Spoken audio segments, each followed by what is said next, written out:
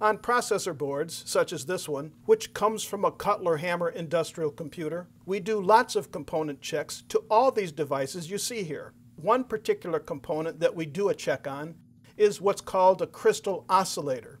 Here, what these do is it's a timekeeping device for processing ICs, such as this one here. And as you can see, this board has several crystal oscillators, and they're at different ratings.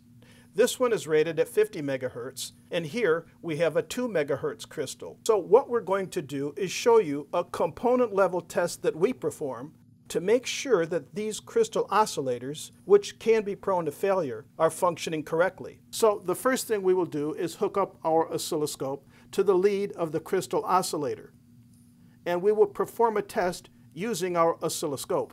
So the first thing we want to check for is actually activity on the crystal. So at 5 milliseconds, we see this band of activity, which is good. This is a good indication that this crystal is oscillating. But we want to home in on the signal just a little bit. So we should get a sine wave.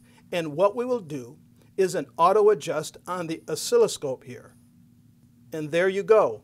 So here we have a sine wave for the crystal oscillator that is locked in on the oscilloscope here. And as you can see, we are getting that waveform, and it is stable.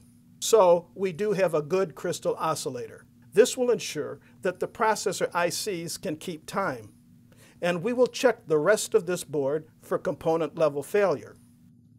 Thank you for watching. For more videos, subscribe to our channel.